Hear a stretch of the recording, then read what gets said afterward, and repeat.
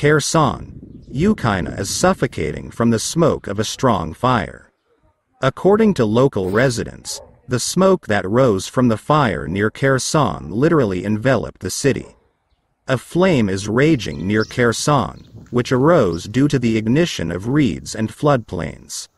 Later, according to local residents, the fire spread to the private sector and burns the houses of Kherson residents.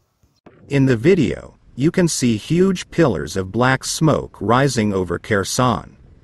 The footage shows columns of thick black smoke rising high into the sky. Smog will cover the entire coast, where the private sector is located.